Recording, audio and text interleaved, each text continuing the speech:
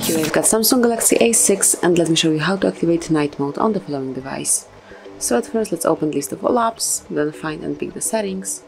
Here you should go to display and now click on night mode, just up here, and now it's active. As you can see, you've got the dark mode included, and if you'd like to personalize it, just click on night mode left end, and here you can obviously turn it on and off here, but also you can pick some automatic rule. To do it, just click on turn on as scheduled and pick either from sunset to sunrise, or you can customize the schedule by yourself, so just pick the start hour